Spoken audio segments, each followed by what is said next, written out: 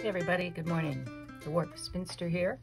I thought I would just do a quick little video here showing how I'm making these crumb blocks. It's sort of crazy quilting and improvisational quilting put together. Not unique to me by any stretch of the imagination. There are lots of good tutorials and videos and books out there. It's basically crazy quilting, and I just wanted to, I've had some questions from people who've seen my crumb blocks, and I just wanted to show how I do it very quickly. You kind of develop your own way of doing things in style. So this is a crumb block, and it's called crumbs because, and I don't know who coined that term, but it's wonderful. Uses bits and bobs that you have left over from other pieces. They're scraps, but they're smaller scraps, and they turn into pretty small. These blocks are going to finish at 4 inches, so they're pretty small. Crazy quilts typically would have larger ones. So I just want to show how I am doing these crumb blocks. If you're interested in crazy quilting, but you feel a little bit not quite ready to do this improvisational system, then you can check out my Lazy Crazy pattern in my Etsy shop. If you go to warpspinster.com and go to patterns, it will direct you there. Anyway, these are the things that I'm going to be using. I've got a mat, a small mat that I keep by my sewing machine so I don't have to jump up and down every other minute, although that probably would be healthier for me, frankly. A ruler, this is just a 3x12, and then a small rotary cutter that I have. It's kind of a spare. I don't have it over at my cutting table. You absolutely can use scissors instead if you don't want to go the rotary cutting route. There are improvisational piecers who like to use just scissors, and that works really well. I kind of actually use a combination of both. I also have some crumbs here left over from some curved blocks that I'm making for my wiggle room quilt, but I also have some other scraps and bits and bobs that I pulled out of my stash. You'll see that some of the bits are larger than others, but it doesn't matter, you know, there aren't rules to this whole thing. So let's get started on a crumb block. This is just a scrap from, I guess I was probably doing some crazy quilting with it. And it has 4 sides. It's not a square. I'm starting from the center and moving out. You can also go from a corner and move out. But for this one, I'm going to start at the center. And this is 4 sides, but not a square, so the sides aren't parallel. And it's not even a parallelogram, a rectangle, I should say. It's not a parallelogram either. And it has 4 sides, 1, 2, 3, 4. It's an uneven shape, which I like to start with. If you start with a square or a rectangle, you're basically doing a log cabin block, which is wonderful. It's one of my favorite blocks, but that's not what we're going for today. I like to start actually with 5 sides. 3 sides, you still run the danger that you're going to run into a triangular log cabin, which again, perfectly beautiful block, love it, but not where we're going. So I'm going to I like 5 sides, so I'm going to just snip off a side here. In a pinch, that could be used in a crumb quilt. It's pretty small, but so I set it to the side. And now all I'm going to do, actually these 2 sides are perpendicular and I'm not wild about that, so I'm going to slice that off. So I've got this, now I've got one here. It doesn't matter, I could have used either of those as well, but I'm going to start with this. It's actually a pretty good size center, but I'm going to be having seams on 5 sides there. So now all I'm going to do is start to build out just like I would with a log cabin, but it's not going to be that regular shape. So I just find a piece that I can put there. It's not going to be a perfect fit, doesn't matter. This is a pretty good sized piece. I kind of hate to waste larger pieces on that. Well, let's go with this irregular shape that I have here, this piece from a curved block. Now, I always audition. The thing about this flip and sew method with crazy quilting is that you may think you know which direction it's going to go when you fold it off. If you're a foundation paper piecer, you know this, that it tends to go exactly the opposite of what you think when you've got it right side, or right sides together. So I always check to make sure. So if I think, say here, I want this to line up here. I don't necessarily need to, but just to show you what I mean here. Now, if I audition it and pull it back, does pretty well. If I had lined it up this way and gone that way, this is what happens. So let's start here. Now let's start on a larger side. And I'm going to line this up here. It doesn't match up, doesn't matter. And now I'm going to sew a 1/4 inch seam, roughly. Doesn't have to be exact, but you want enough there to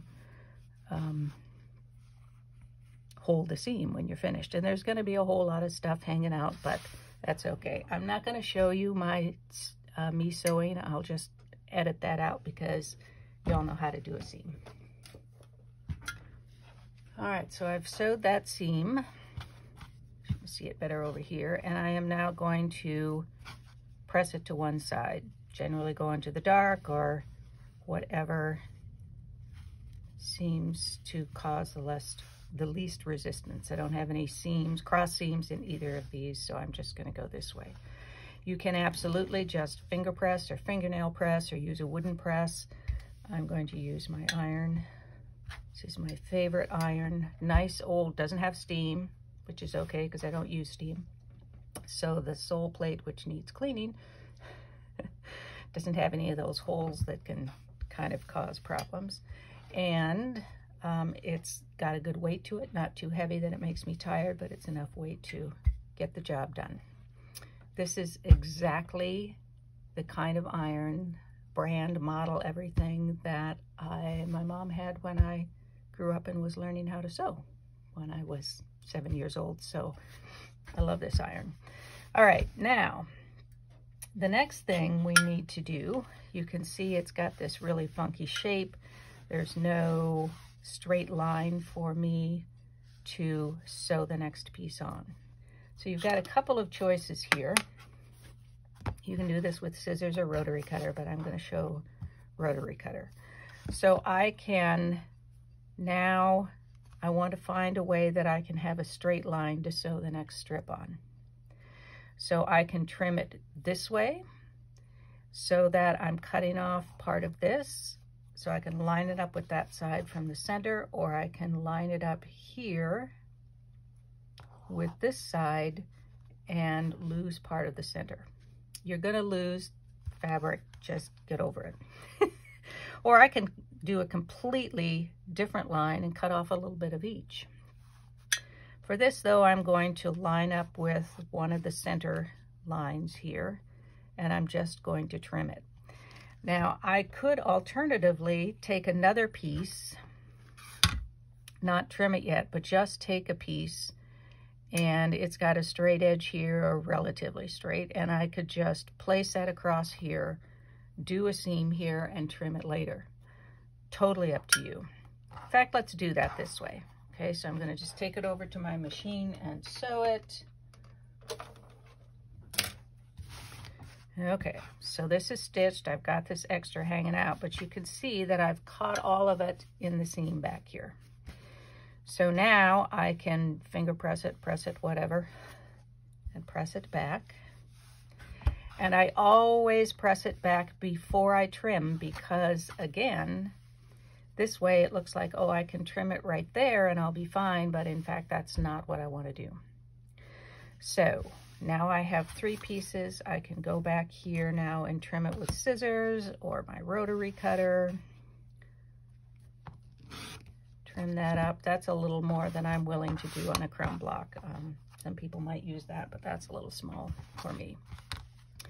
So now I've got this these 3 pieces together now, and we're on our way, doing pretty well. So all I'm going to do is just keep finding or making new straight edges to keep adding pieces on. And I tend not to do it in this round robin too much, because then it ends up being more log cabin-y than I like. That's an effect that is perfectly fine in crazy quilting, and your first few blocks may end up with that. Absolutely. I still do some now, and I still like them. All right, so this one, I'm going to line it up with this edge on the center piece and pull that off. Again, that's a little small for me to use again. And now I have another edge here I could do, or I could do one across here. I'm going to go ahead and, no, I'm not. Here is, let me show something else here. I could absolutely cut this here, or I have other options here as well. Let's talk about curves. If you're first doing this and you are not comfortable with curves, then don't build in any curves. So here, if I didn't want to do a curve, I could just cut that off like that. If you are comfortable doing curves, those can be kind of fun things to do. Let me see if this curve, it actually should fit, because these pieces came from the same quilt, so that I could then trim that to go along with that curve. And it's a pretty gentle curve, and you're going to end up trimming some of it off. So if it isn't all perfect, I'm going to trim that piece so that curve would line up, and I could sew that. Now, in this particular piece, I could build a curve in anywhere. And if you're used to doing curves, you know all about this, but I could cut a curve there. Let me just wing it on one here. And then also curve a piece there. Curves are not necessary in crazy quilting or crumb quilts at all. Crumb quilts, you know, are kind of, let's put something together here. We want it to look nice, but we don't want to spend a ton of time on it.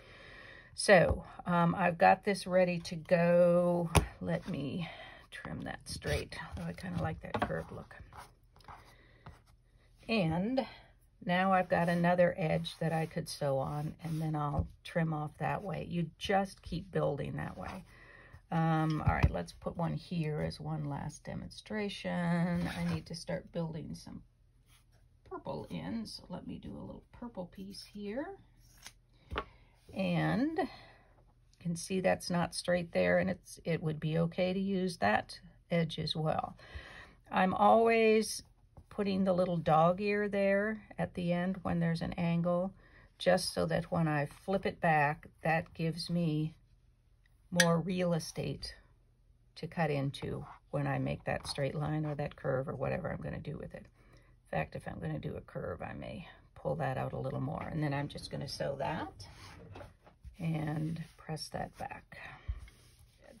All right, so then I could, if I were going to do a curve, I could add that to the curve. Now I've got another spot here where I could trim off along that, or cut off a little more of the center in order to have more purple. And then I would just start building around and around. Now, sometimes you will get yourself into a spot where you have got to a side and everything is starting to just turn into one long strip. So what I've done here instead is pre-pieced a strip and put these together at an angle, and then I treat that as just one crumb or one piece that I'm going to add onto it. In fact, I did this because I wasn't paying attention, and I trimmed this to be too small, so I had to add something on, and I didn't want it to look like just a straight line across there. So I angled it a little bit. I didn't want to cut off too much of this, so I angled that just a little bit and put in a pieced bit there. I could have added more pieces before I used that strip. So you've always got that option, is to just piece something and then add that in as if it were a single piece of fabric. And that's basically it. That's all there is to the crumb quilting. At some point you reach the size that you're looking for and you trim it up evenly, or if you're an improv piecer, you could do them as uneven, unequal sides, and then you have even more interest when you put it together. You just have to then deal with those angles as you put it together, and you could treat it much as you do the crumbs. Anyway, that's basically it. You start with the centerpiece. I prefer to have 5 sides that aren't parallel, no 2 parallel or perpendicular to each other, just an uneven penta 5-sided figure, and then just find a straight edge, piece another piece on, flip it back, find or make another straight edge, piece on, flip it back, and just keep going around. That's all there is to it, and it's a lot of fun. You can use up scraps and really make some fun quilts that are you, because you're using fabrics that you used for other products or other projects. So I hope you'll give that a try. Everyone, all the quilters I know anyway, have lots of scraps and they're cloning in the closet, so it won't hurt you to use some of them for either a larger crazy quilt piece or for a crumb piece like this. Hey, I'm back for a minute. As I'm working further on this crumb block, I've come up to a piece here that's looking pretty long. This one is 2. Maybe I'll do it over here. Anyway, so in order to not have just a long strip of the same fabric, I've pieced 2 bits together, and I will sew that so that I have this sort of Y looking seam here that isn't really a Y seam. So that could add on to that and make it a little less strippy, or I could do it over here as well. I'm thinking I might do it over here. So then I'll just put it right sides together. I'll have to flip this, however, move it wherever I want it to be, flip it back. Now this is not a perfectly straight seam.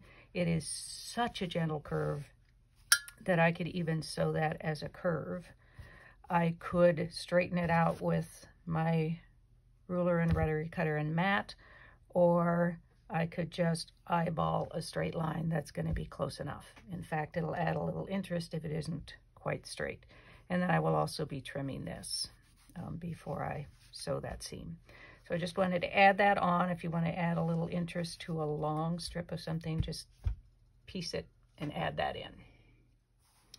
And here's my finished crumb block, crazy crumb block.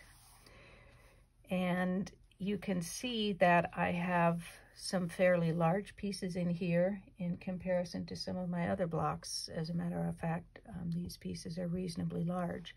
But I also have a very tiny crumb in here and smaller pieces. And I like that for a couple of reasons. One, just as for some quilts, you want to have a variety of scale in the prints on your fabrics for a little more interest. So you want a variety of scale in the sizes of the pieces here so that it does, I mean, that's one of the things that makes it crazy, is because it's just unpredictable, improvisational, and I really like that.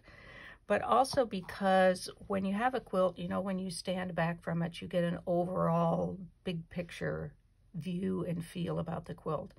But I like to have little bits in a quilt, especially in crazy quilts or these crumb quilts, little pieces of detail that the eye can find when they get up close. It's sort of a little treat for the person who starts looking closer, and they're not going to be looking at whether or not your points match here, because they aren't going to match. Isn't that a nice thing about crazy quilts?